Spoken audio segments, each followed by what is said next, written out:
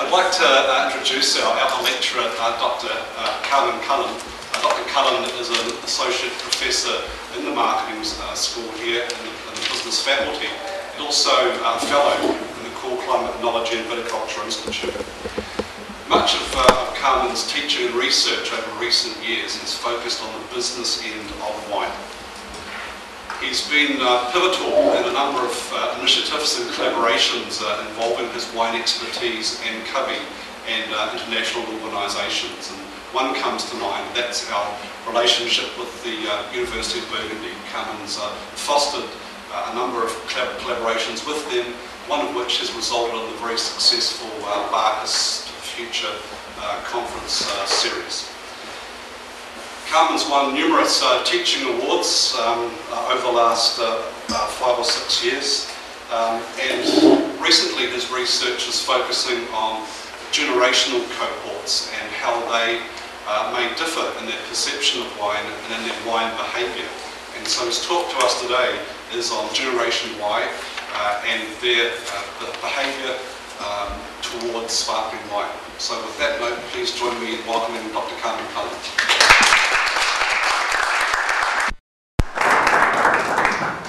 Thanks, Gary, and thank you all for coming out, and welcome to everybody watching on the internet. As you can appreciate, having people watch on the internet is a little bit frightening to somebody of my generation. The younger folks here wouldn't bother them at all. Quick show of hands. This is the audience participation part of the show. How many people here are on MySpace or Facebook?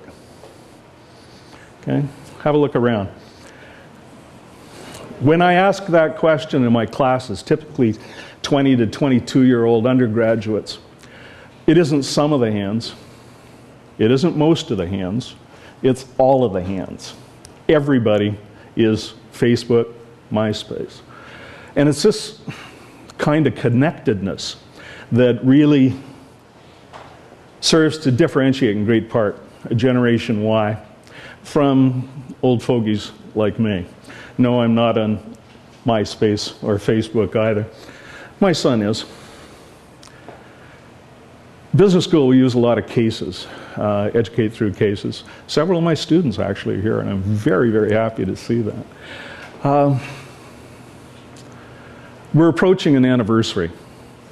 Almost exactly 4 years ago, Burger King launched a new sandwich. It was their crispy sandwich. And the message they wanted to get across was, have it your way. Okay? Have it your way. You can have the crispy sandwich your way. Anybody here, raise your hand, ever hear of subservient chicken?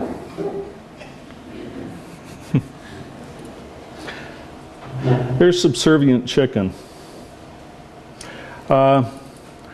Interesting marketing, because if you think of the point that they're trying to make with Burger King, have it your way, you can come up with a big advertising campaign that you used to have in the past, develop a jingle, and get people convinced that you should come to Burger King for your chicken sandwich.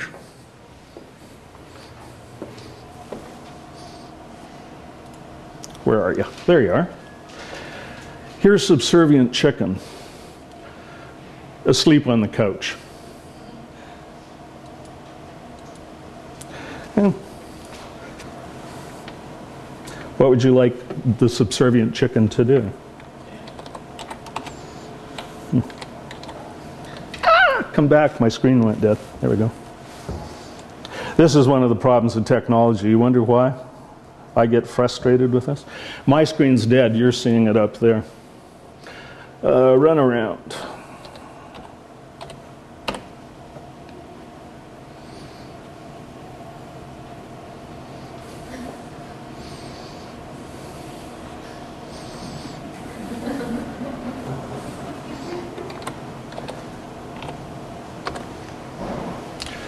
Jump.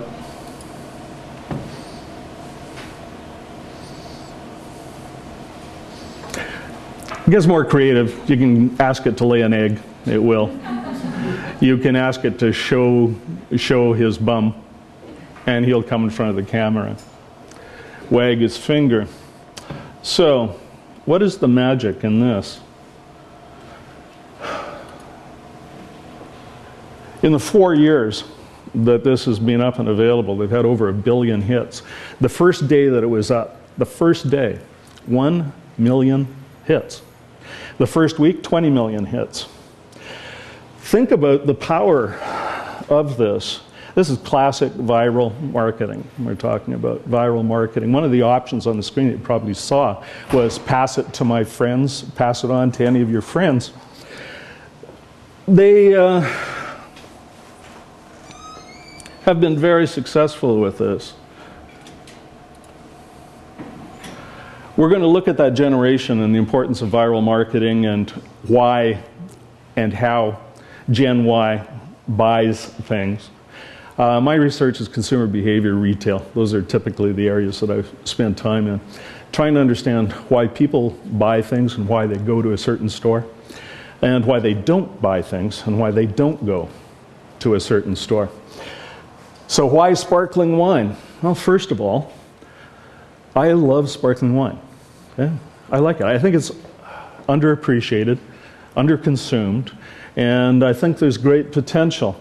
I'm going to just throw some quick stats at you that were compiled by the Wine Council of Ontario, VQA, for me. But why sparkling wine? Because it's 3.11% of the Canadian wine market by volume. All of my slides will be available from Mike. Mike, you'll make sure that my slides are available, right? So 2007, it's 4.4% of the Canadian wine market at retail. So it's a non-trivial amount. And sparkling wine in Ontario is roughly around the same size. But if you look at sales increases, total sales increases in Canada, and then for sparkling wine, but the neat part is the increase in sparkling wine value in Canada. Well, how about Ontario? For Ontario, total wine and sparkling wine. The critical point to me is down here, the increase in sparkling wine value and where we're going. So why sparkling wine? The data raised some interesting issues. It represents a non-trivial amount of money, roughly $250 million in annual sales in Canada. The volume of sales of sparkling wine is increasing, but at a slower rate than volume of wine sales in general, both in Canada and in Ontario. But the value of sales from sparkling wine is increasing at a more rapid rate than wine sales in general, both for Canada and Ontario. So the trends are in the right direction. It's a great product.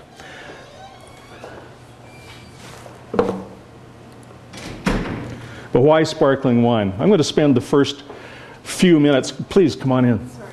Don't worry. My students lose all their participation grades for that.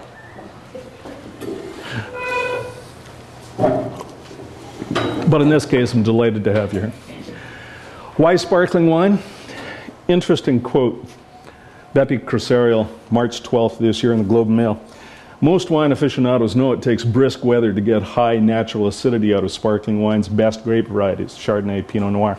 And the whole world knows frigid weather is our most abundant natural resource. In marketing parlance, it's called playing to your strengths. This is something that we do well. I've had some wonderful sparkling here. Why sparkling? I go and get the best possible sources for information and quotes that I can. Find the experts. To me, it's been obvious for a long time that the climate, the terroir, the naturally high acids, we have everything for what should be a premium sparkling wine producing region. I agree totally with Gary on this.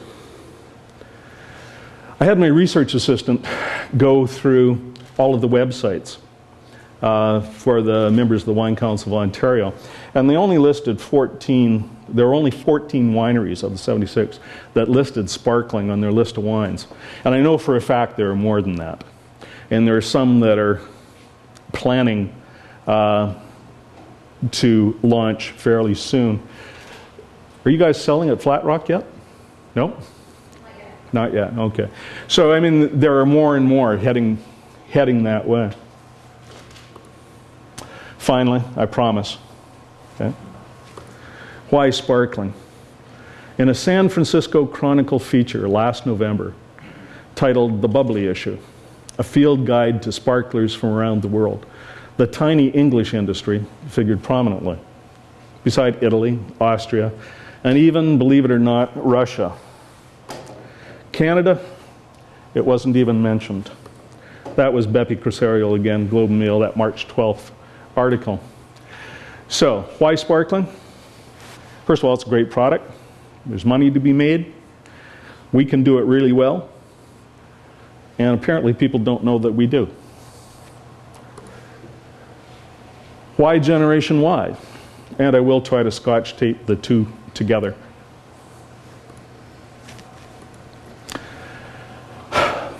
Anybody that's ever read Boom, Bust, and Echo remembers that Dave Foote suggests that you can explain 2/3 of anything with demographics. And one of the reasons that we want to study Generation Y is that there's so many of them. Just like the baby boomers, there were lots of us. These folks are loosely the children of the boomers, born between 76 and 2000, approximately a quarter of the population. They've got significant buying power, and they also influence a lot of household purchases. So they're an important group. They're important to our economy and where everybody is heading. Our focus in our research is leading edge of Generation Y, those between 19 and 30.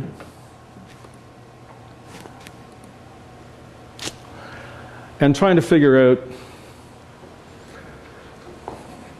why they buy sparkling wine, why they don't buy sparkling wine, why they buy wine, why they don't buy wine.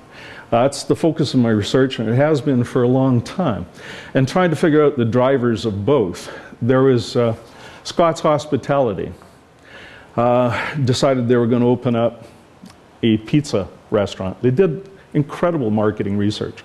And they found, you know what people hate about pizzerias? When they're not clean. And that was so offensive to most people. Scott's decided when they were opening up their pizza stores, they were going to make them the cleanest possible pizza stores they could. And what happened? Nothing. Okay? They didn't go that route. Because you don't go to pizzerias because they're clean. You go there for the ambiance, for the great food, for whatever. But it isn't because it's clean. So there's two different things working here. There's things that will make us go to a store, and there are other things that may not be just the reverse, but on a whole different scale, that will keep us away. Same thing for wine. So we're looking at this and trying to understand the young. We're trying to understand Generation Y. There's a lot of folks, great potential. This is where the future of the industry is heading. And I found this quote that I thought was great. The children now love luxury. They have bad manners, contempt for authority. They show disrespect for elders and love chatter in place of exercise. And that quote is actually Plato quoting Socrates, trying to prove that there's nothing new under the sun and that young generations are always young generations. And it's the same with us. There's nothing new about our interest in it. There's a lot of reasons for studying that. So these folks are also known as Gen Y, the Echo generation, millennials, the nexters, the next big thing. Every now and then when you see me hammering away over here, it's that this has attention deficit disorder, and you got to bang away on it. Gen Y are, now each of these bullet points is sort of the main conclusion of peer-reviewed academic research, and you're going to find some interesting points here. Generation Y are heavily influenced by peer pressure.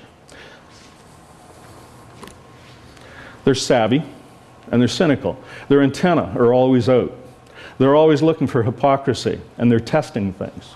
Right now, the young folks around here that are under 30, they're listening to this with their antenna out. They're impatient. They want us to get to the point.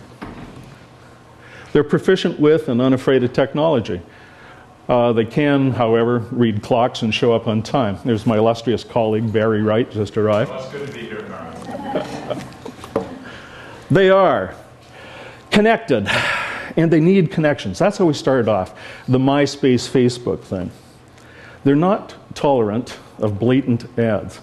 They hate it when people actually come out and try to sell them something. But you saw Subservient Chicken? They thought that was cool. It was funny. It was different. And it wasn't Burger King trying to hit them over the head and tell them to buy the chicken. So they don't like blatant advertising. They are on Facebook, MySpace, and they use that to communicate. They do text and other things. They're influenced by celebrities. Okay? They do watch what celebrities wear, consume, but they're on guard for phoniness. Generation Y's notoriously brand disloyal. So this is the conclusion of one peer-reviewed study. The very next peer-reviewed study I read said Generation Y are risk avoiders. So one of the things that we're finding looking through the literature is that there's a lot of contradictory conclusions. Because one of the reasons that we use brands is to avoid risk. So within the literature, it would be nice to say that this is definitively what's happening, but there's a lot of noise in the conclusions. One thing that we find all the time is they're looking for street credibility in their purchases. They want their friends and colleagues to think that they're cool with it and happening. They're jaded, as they have seen 23 million media messages by the age of 21. So they've seen it all. They've seen all the blatant ads. But if you can come up with humor, creativity, interaction, something that's novel. Do you know the BlendTech blender? Anybody here ever see the BlendTech blender? What's the catchphrase with this thing? And do you know how it's marketed? Have you seen that? Yeah, I just seen the blended iPhone. Yeah. Will it blend? Okay. So they want to demonstrate, BlendTech, that this thing will blend anything. So they put in garden rakes and blend it. The iPhone, will it blend? To me, really childish. To my 26-year-old son, absolutely freaking hilarious. You know? And so the one brand of blender that he will know is BlendTech. BlendTech, Subservient Chicken, all of these things have become part of the pop culture lexicon. Much like, where's the beef? Okay? People my generation and a bit younger, you say, where's the beef? They know exactly everything about it. Clara Peller, marketing Wendy's hamburgers. It was our pop culture lexicon. How do we market to Generation Y? Well, let's go to the experts and see how we market to Gen Y. Garlick and Lapsley, 2007, come from Texas A&M, and that's the home of the best retail research in the planet. If you want to find retail research, go to Texas A&M. Garlick and Lapsley, talking about marketing to Gen Y. Gen Y use different purchase criteria than earlier generations, me. Overall, Gen Y is more concerned with how the product makes them appear and with keeping up with trends than our older shoppers who more greatly appreciate the shopping experience. So it's coming back to this thing about I want to look good with my peers, want to have the new product. Marit's research, finding similar things. More than any other generation, they're influenced by keeping up with what my friends have, having the newest product of its kind. And because they're in constant communication, the influence appears as more important than traditional brand advertising. So it's a slightly different animal we're marketing to. Euromonitor summarizes research from all around the world. And we have finally got Linda Lowry managed. There she is, our business librarian, spectacular. And she managed to fight through the bureaucracy and red tape and get us Euromonitor. Euromonitor summarized all the research that's been done on Gen Y. And their conclusion Gen Y are technology adopters, online community dwellers, peer-to-peers, egocentric, hedonistic spenders, fashion influencers, media mistrusters, spin detectors, civic-minded, socially conscious, mass advertising. I can't finish that. But you get the idea. And it's all there. They've summarized this in a lot of detail.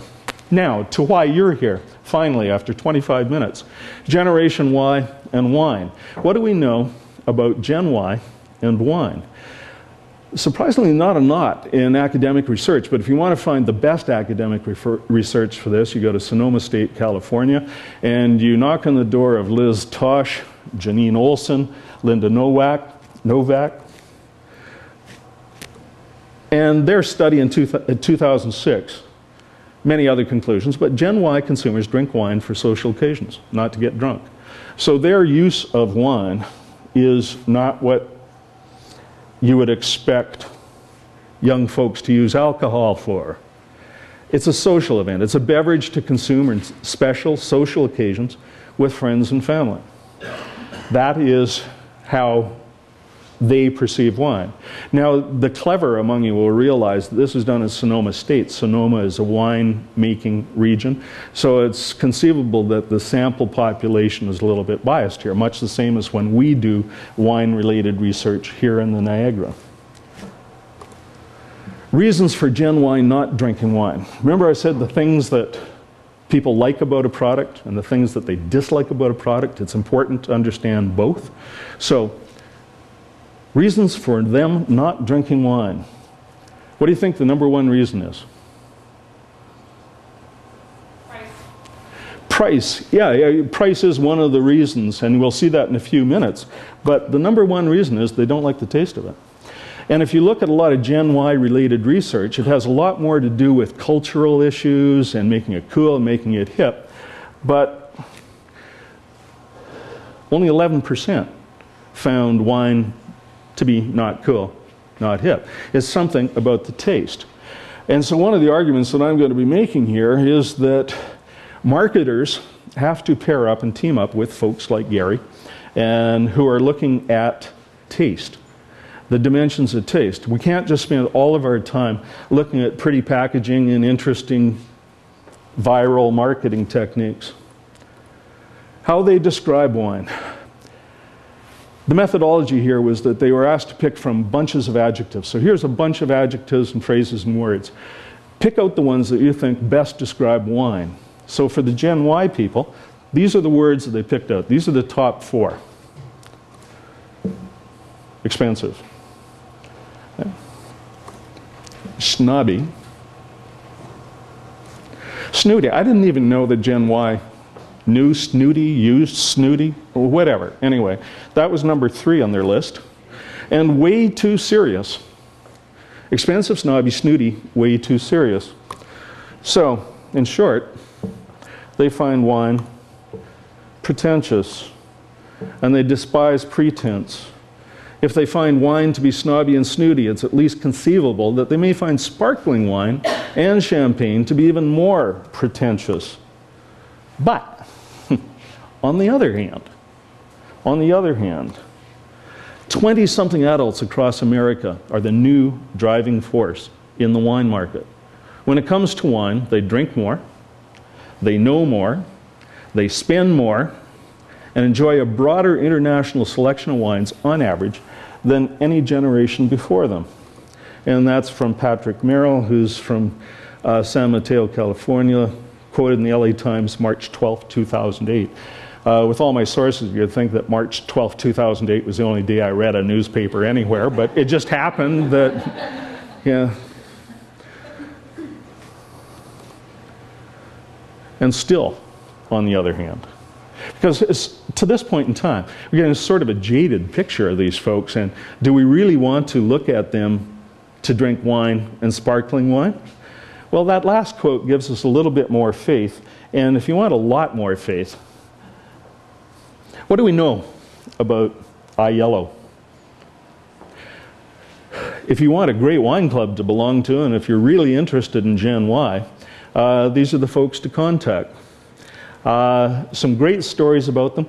Go on the internet, type in iYellow, do some reading, join their club. Yes, I'm back here banging away at this thing again. So, why Generation Y?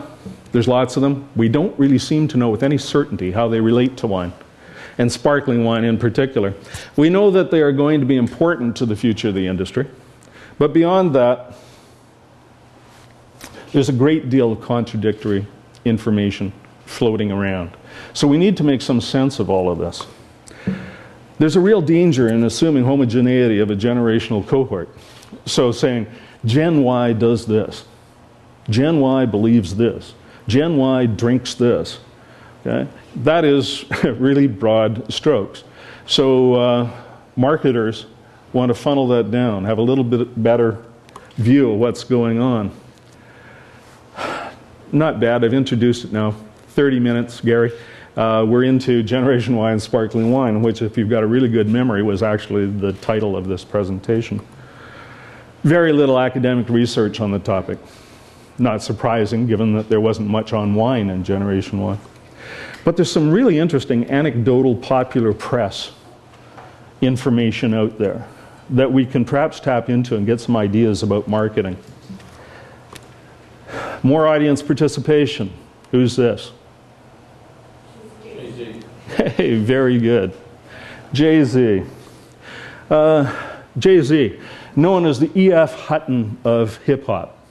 When Jay-Z speaks, the hip-hop generation listens. He's a mogul. He's actually gotten out of performing now too much. Look at the duds. Very nice. Likes to have bling and be associated with bling, all of that kind of thing, and incorporates his favorite wine into the lyrics of his songs. If you can't see that back there, that's Cristal. And if you want to know the power of Jay-Z, Agenda Inc. for 2005, Billboard's brand mentions in top 20 songs. Number 1, Mercedes. Number 2, Nike. Number 3, Bentley. Number 4, Rolls-Royce. Number 8, Cristal.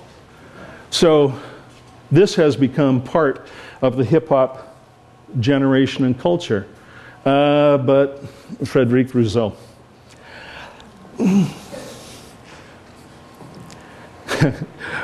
I'll apologize for this little shot ahead of time. But be careful when you're talking to the press, because you never know how something's going to come out. And made a couple of unfortunate comments, and essentially the nature of it was I'm not all that excited about having my brand associated with a hip-hop generation. Okay? And Jay-Z's response was, "It has come to my attention that the managing director of Cristal, Frédéric Rousseau, views the hip-hop culture as unwelcome attention. I will no longer support any of his products." So we got Jay-Z, and his videos after that point, Armand de Brignac, the gold bottle, and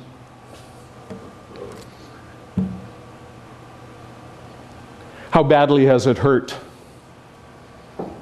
Cristal? Well, not a lot of the folks that were listening to the songs and could understand the lyrics were really in the price range where they were going to drop $300 to $500 a bottle at a club on a bottle of bubbly. So they weren't really in the target market. But it's the association with having made it, being super successful. And he's moved on. Now, let's get back to Generation Y and the party scene. You go to clubs, you go to parties, you'll find people that'll look like this. They're making loving eye contact there over a bottle of pop. Anybody know who that woman is, by the way? We'll find out who's reading People magazine around here. Okay, that's Sofia Coppola. And we know her, right? But did you know this? Sophia. Anybody familiar with this? Champagne in a can. Interesting box, a hexagonal presentation box. 4 cans, total 750 milliliters, more or less. was about 187 milliliters a can. What's the first thing that you thought of when you saw this? To me, I saw Christmas. And I'm wondering about the pop, the targeting, the strategy, everything that's involved in this product. So I wanted to look at them more carefully and try to understand what were they attempting to accomplish, marketing this to Generation Y. Well, it was launched in June 2004, and their target was the sophisticated female Gen Y. They were looking at high-end clubs in Miami and Las Vegas. Can is, and I swear to you, I'm not making this up, this was in their advertising copy, upscale but not snooty. They must have read the same research. Upscale but not snooty. Refined but not stodgy.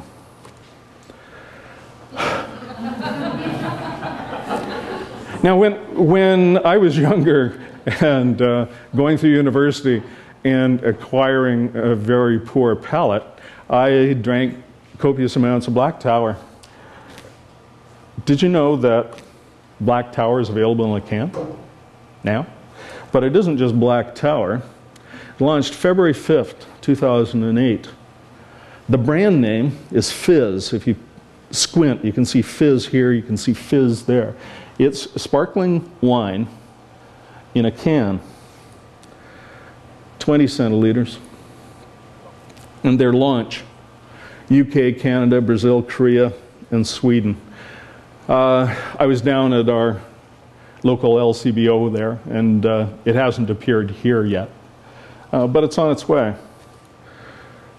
Cool cash in a can, Friesant. Lower Austrian Weinviertel region. Look at the positioning. Perfect for parties, clubs, and bars. 100% recyclable, earning us some seriously green brownie points. So that is how they're attempting to position and market their spin on sparkling in a can. So where are we? There are many compelling reasons for studying the relationship that Generation Y has or doesn't have with sparkling wine. The majority of information that we're dealing with here has focused on packaging innovations, culture, not a heck of a lot on taste. So let's review quickly the strategy that Coppola used by looking at the target market specifically that they're after, the marketing mix. You can't come to a marketing lecture and not hear about the marketing mix, the 4 Ps, product, place, price, promotion. That's our marketing strategy. Now, what did they do? They said their target isn't just Gen Y, but it's sophisticated female Gen Y. The brand name, the packaging, and everything was something that they felt would appeal to sophisticated female Gen Y. Nature of the product. Research has shown Gen Y don't particularly like the taste of wine and the taste of sparkling wine, so they added 8% muscat to the Pinot Blanc Sauvignon Blanc blend to make it have sweeter overtones that may sit more comfortably on the palates of the target market. To make the product more accessible.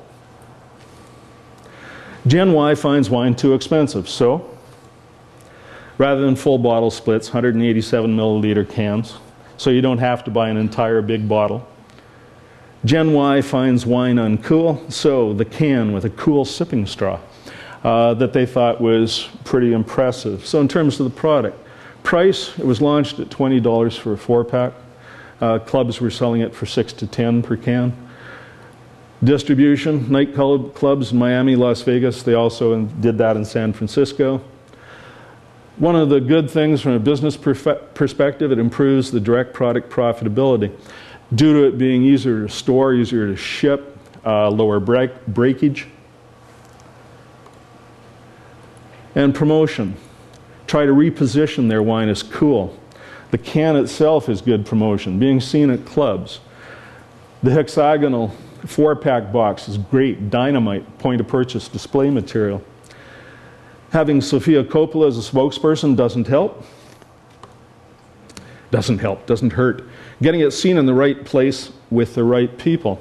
So their promotion strategy was consistent with all of the rest of the elements. It's a great case study in launching a new product. So in summary, There's some basic marketing theory here that can be utilized. Identify the target market with some precision. Design a marketing mix to account for those things they like and they don't like. And then let's look a little bit more closely at liking and disliking a sparkling wine.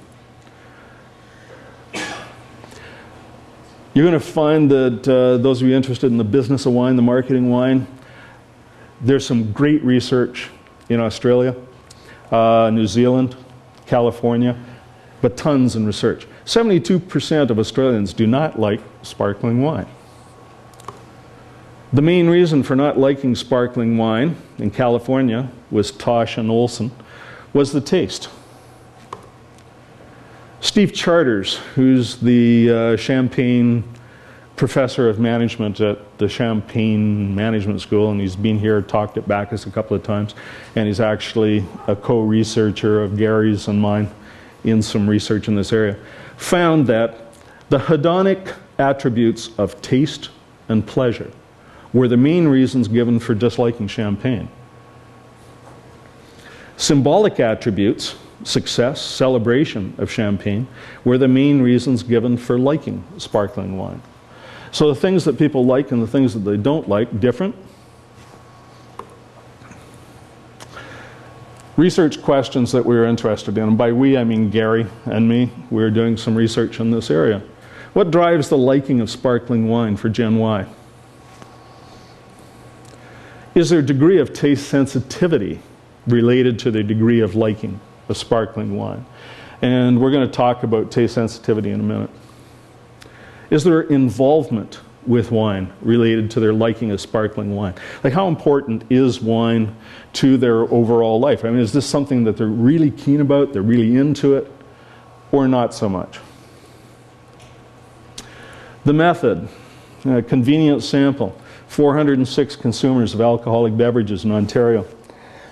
3 Niagara wineries, 3 LCBO outlets, a bunch of activities here at Brock, 2-page questionnaire. 1 page, the demos, how much they consume, what kinds of things they drank, measuring their level of involvement, and then a 7-point liking scale for dry wine and sweet wine. From really like it to really don't like it at all. And then a simple taste test to determine prop sensitivity. Prop? That's what prop is. Now, my lovely assistant has been given 30 seconds to tell you what prop is and why we should care. Gary, stand up, please. Join me. With Dr. Carman Cullen, one of whom sharing your fee as well. Prop is a compound that taste researchers use as a general proxy for general taste sensitivity. So the population you divide into 3 groups depending upon how bitter you find this compound. About a third of you will find this compound incredibly bitter. A third will not taste anything, and half of us will find it somewhat bitter. As it turns out, and you're classified as being a super taster, a medium taster, or non-taster, based on how you experience this bitter compound. It's a proxy for general taste sensitivity. So if you're a super taster, you don't just experience this compound, you experience acidity and stringency and sweetness and other sensations that are relevant to wine also much more intensely than someone that's a non-taster. And some recent work has shown that carries through to wine. That is, when consuming red and white wine, or tasting red and white wine, prop super tasters experience the acidity, the astringency, the sweetness, and so on of wine a lot more intensely than those that are non-tasters. So that's the general background of prop. It's a proxy for our general taste sensitivity. I actually just the thing, but that was fine. Okay, this is a quick summary of the data that were generated. And a lot of Gen Y research, generational research that you've seen, is making comparisons across these dimensions. And we can do that too on a few things, like the involvement with wine. You'll notice that our sample has the largest percentage of low involvement with wine. These are people that just drink wine occasionally. It's not a big deal in their life at all. They're not really into it. Medium and high. That's one of the differences. Other obvious difference, the median age. And prop taster status. And you'll see that the prop taster status, there isn't really a heck of a lot of intergenerational differences. They're roughly in the same ballparks that Gary was talking about. So what we're doing here, our research right now is going down. We're trying to understand Generation Y. We're essentially ignoring all the rest. We have the data to do the comparisons. That's another day, another paper, another time. What we're doing is going like this. Try to understand Gen Y. Bit more data on them. How often they consume wine per month. You'll note that they are significantly less than the other groups. Frequency of other alcohol consumption, roughly the same. So wine as a percent is a little bit low for this group. And then there's something down here, it's wine adventurousness. We'll make sure that copies of the paper are available for you. Just send me an email. We'll ship you out a copy. It has all of the specifics and the annoying statistics and everything like that. Some interesting findings. No gender differences in liking either dry sparkling or sweet sparkling for Generation Y. You notice the sample was split 50-50 male-female, and there were no gender-based differences. But if here dealing with dry wine, we bring in the notion of tasters. Non-taster, medium taster, super taster. The non-taster line goes in a direction differently than medium tasters and super tasters. It becomes even more dramatic when we go to sweet sparkling wine. For non-tasters, males do not like, in comparison to females, if they're non-tasters, sweet sparkling wine. So see the importance of what we're attempting to look at here and Gary's great research on taste. That part of the reason for not liking sparkling wine or wine in general is the taste of it. But a lot of marketers, my friends and colleagues, just sort of ignore that. And we assume that there's a homogeneity of taste. When common sense dictates that there has to be something else that's going on here. If you've ever read a book by Paco Underhill, if you have anything to do with retailing, make sure you get a copy of this, commit it to memory. It's Why We Buy, The Science of Shopping. One of the little factoids that he has in it, his name is Paco Underhill, Why We Buy, The Science of Shopping, talks about young people see a very different world than I did. The world is much brighter for them. That's the way that our eyes age. And so in terms of advertising, getting their attention, etc., and so he goes on and on like that. This is sort of in the same ballpark, but it isn't a generational evolutional thing. As we saw across all the generations, there are these three groups. Fascinating stuff, and I'm so thankful that Gary allowed me to parachute onto his research. The two slides that you just saw show female non-tasters exhibit significantly higher liking for sweet sparkling, and to a lesser extent dry sparkling, than male non-tasters. If you take the medium tasters and the non-tasters and you put them together, the combined group exhibits significantly stronger liking of sweet sparkling wine than for the super taster group of Gen Y. These are conclusions that are in the paper as well. So super tasters, less liking of the sweet wine. Involvement. How involved people are with wine. High involvement Gen Ys like dry sparkling wine significantly more than do low involvement Gen Ys. That's a fascinating finding to me. People that are into it like dry sparkling more. Low involvement Gen Ys like sweet sparkling wine significantly more than do high involvement Gen Ys. And this probably reinforces everything that you thought to be true. That people's palates evolve over time. They start with sweet and then they evolve. The more they get into wine, the more involved they get in it, the less they're attracted to the sweet wines and want more dry. There is some research that supports this. Some of the best, once again, Sonoma, with Liz Tosh and Tim Hanai, doing research in this area. So we found some interesting stuff. Conclusion, there are differences that are managerially relevant within the group known as Gen Y. We can do something with these differences. The next thing is we're part of a major international study of Gen Y and sparkling wine that is investigating cultural differences in Gen Y and sparkling. Said before, it's really dangerous to assume homogeneity in a generational cohort. What's to say that Gen Y in Australia is the same as Gen Y in Canada, is the same as Gen Y in South Africa? So one of the things that we're doing here is 9 different universities in 7 different countries are investigating cultural differences in Gen Y and sparkling. In Canada, there's only one university doing it, that's Brock. The research here is exploratory. We still don't know much about this. We want to study it. We want to find out. Focus groups, 7 to 8 participants per group, minimum of 3 groups each site.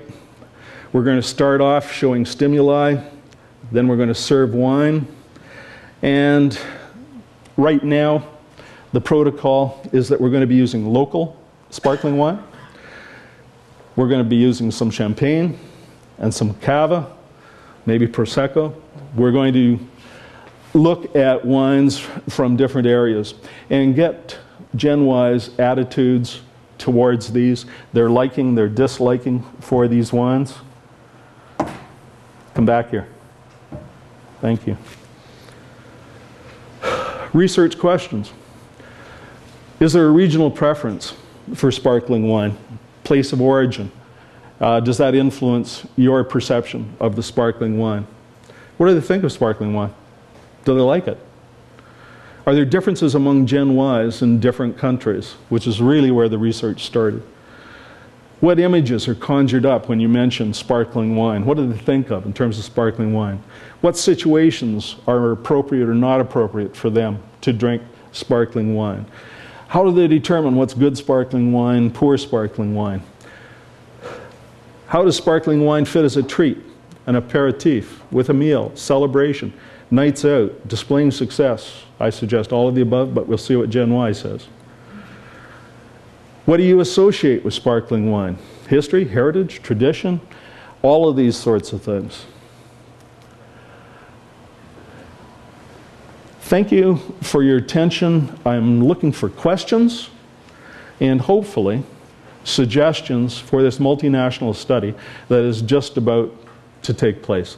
It's sparkling wine, Generation Y, around the world. Thanks for your attention. I'll take any questions you have now.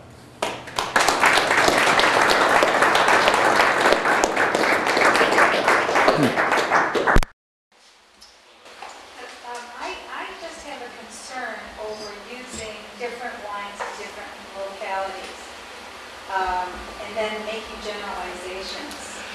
Yeah, it's related to some of that other research that we've been doing on values and how much loyalty there is to a country of origin. The Wine Council of Ontario advertising campaign, Thumbprint, which essentially is saying, you know, support the local business here. I mean, that's the value structure. So this is something that we're continuing on within focus groups. The focus group research is qualitative. We've got one of Canada's experts in qualitative research sitting back there, Dr. Barry Wright. And there are many different ways of using it. Barry likes to use it as his methodology for getting information that he believes and trusts. My bent is a little more quantitative than that. I tend to use qualitative research to develop the questions that I want to study quantitatively. So my training is a little bit different than Barry's. I don't really believe it until I can slap some statistics on it.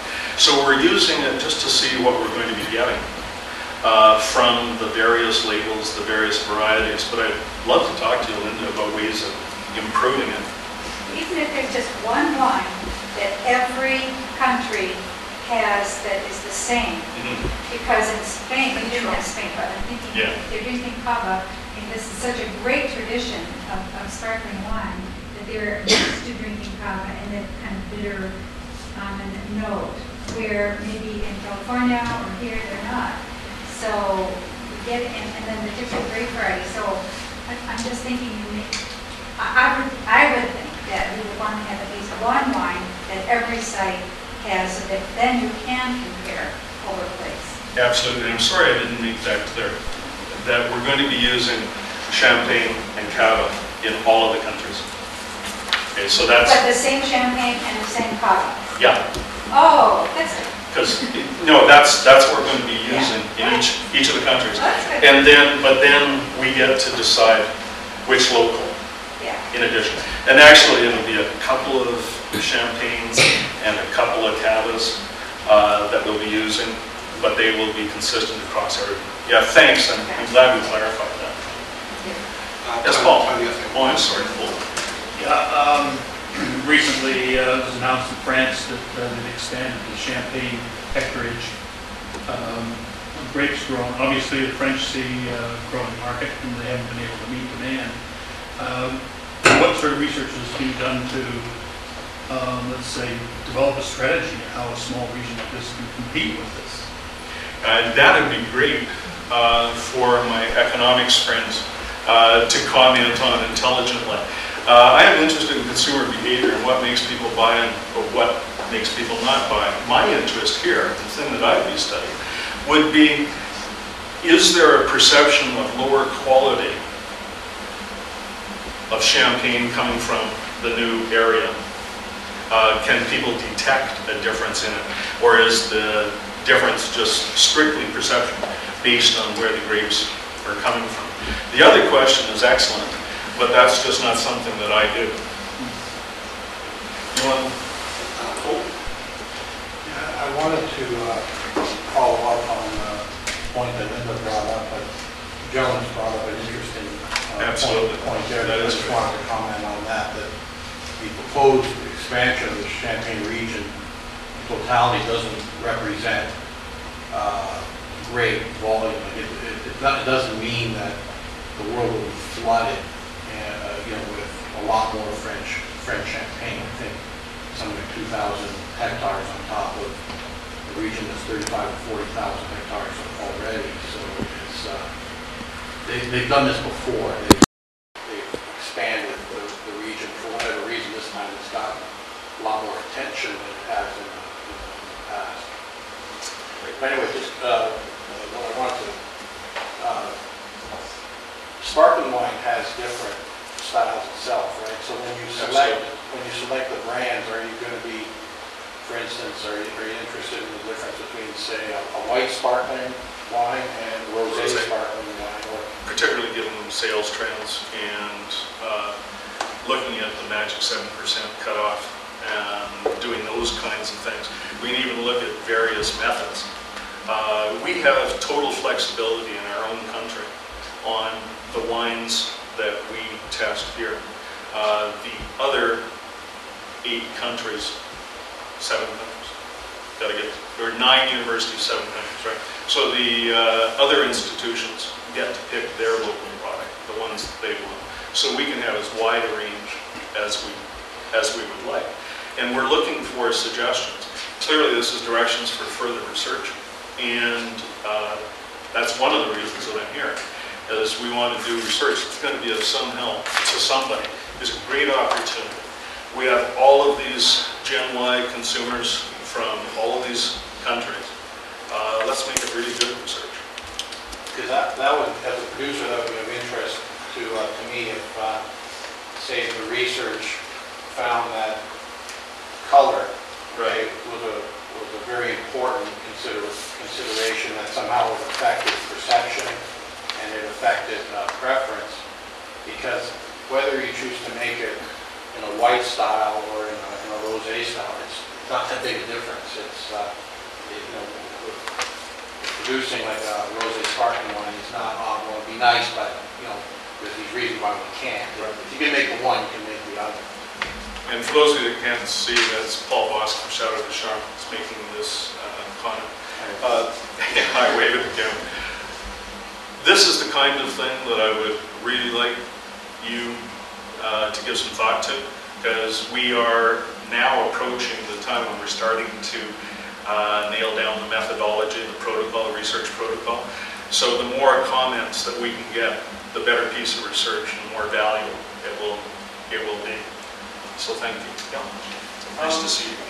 Question with respect to standardizing groups, because you're allowing different countries to make different regions, but you're using standard champagne, standard cava. How far in correlating sensorial results between groups? Like how far? I guess I'm asking if one country tends to perceive the same champagne as being more bitter or less. There are absolutely, all of the co-authors, colleagues from around the world are just fascinated with this, and universally delighted that Gary is coming on to be part of the team on this. So it's something that is going to be incorporated in all of the other places. Okay. Yeah, so you'll see this crop sensitivity across cultures. And we would love to get somebody in Spain. Frankly. Excellent. Just wondering on your delivery mechanisms, Carmen, I was intrigued by the cans of sophisticated champagne. And I was wondering, would you be able to apply that anywhere in your study as well, so that, you know, you're giving them a sample, but if you poured it out of a can, would that influence them as well? Because I find that intriguing. That's why I like working with you. You always come up with great ideas for me to do work. So, yeah, it's a great idea there. It really is. Particularly for the blind tasting, obviously. And because all of the bump that you read about the sparkling in a can is that it tastes virtually identical to wine out of a bottle. But there's an opportunity. Yeah, Linda. Well, I was just going to say, 2 years ago, so my data are a bit lagging. I was talking with Sherry McEdwards in preparation for a talk I was giving. And I asked her about sparkling wine in can, because it had just come in, and I've talked about alternative things. And she said, does not sell in Ontario. Does not sell, we lost money, the LCBO. So I'm curious to learn how Sophia is doing in the market, and do we sell it in Canada? And I would doubt that she would bring it in. It's not on the LCBO list. Yeah. That is all I know. They may be elsewhere in Canada. I went down and I was talking with, I blanked on her name. Ellen, quick. LCBO, bottom of the hill, Nina. Thank you. Sorry. And we went on the computer and we were looking for Black Tower. We're looking for Sophia. And it's not here on the computer. Vintages anyway, they found that it just didn't sell here. So I'm not surprised that they're not bringing it in. So that, I'm just indicating, that could show a cultural difference between Canada and the US, for instance. Yeah, the way that was launched in the club scene in those areas. How many of you saw that thing with Sophia and the other guy and knew what was in the, I mean, to me it just looked like a can of Tab. Other than Red Bull. Red Bull, something like that. So if you see somebody walking around in a club with a can that looks like a pop, it is funny positioning to me. Funny positioning in total, where you've got the print advertising that's got pop, pop, pop, pop. I'm not sure that that's exactly the best message. I think we're just on time, Carmen, so thank you for a fun, fascinating presentation. Perfect.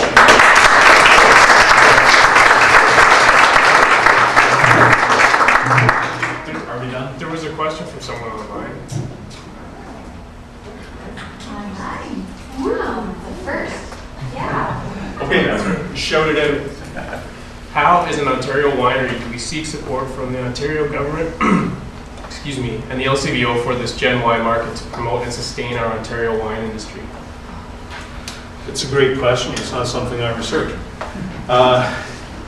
I'll keep coming back to it and saying that I'm interested in consumer behavior, what makes people buy, what makes people not buy. When we start getting into politics, economics, I'm treading on dangerous ground, because that's not my expertise. If the individual wants to talk to me about hot buttons to get people to buy and other landmines to avoid, absolutely love to talk to them. Okay, and thank you, by the way. Thank you, folks.